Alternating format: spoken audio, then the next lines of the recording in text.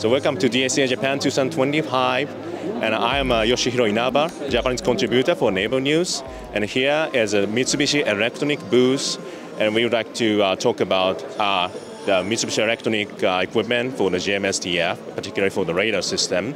And here is Mr. Arai from the Mitsubishi Electric. Could you tell us about your company's product, about OPY-2? Yes, the OPY-2 is an advanced Naval X-band multifunction radar. They can detect the simultaneously detect and tracking and simultaneously maximize radar energy for each target situation by the highly flexible and real-time automatic radar resource management. So that we use the advanced high-power AES radar, and especially by using the gallium nitride module, so and the easy maintenance, and strong point is used the block module. So this is the actual size of model? Yes.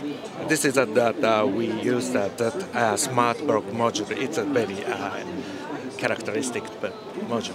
So Japan has a new program for the FFM, next generation FFM, and how is the later system will be upgraded, or original is this kind of, the original one is also installed for the next generation FFM? Okay, yes, of course, we upgraded. We upgraded the next generation, the FFM radar, OPY-2. Thank you very much. Thank you. Thank you.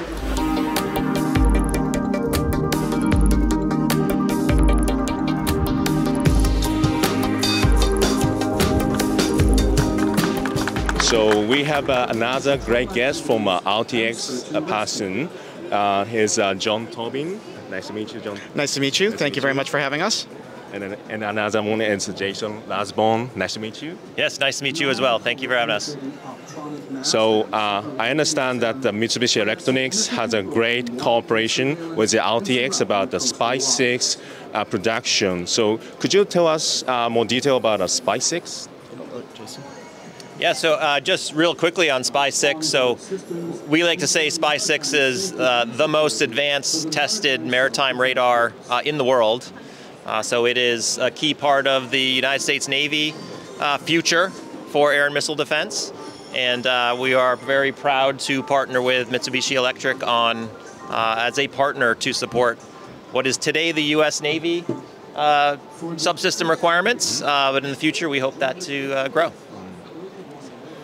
So, Arai-san, could you tell us about the current status of cooperation between the RTX and the Melco about the SPY-6? Since the signing of the contract with RTX last year, so that we have been preparing for production at the Kamakura factory now, so that maybe I think that the first delivery will be in 2028.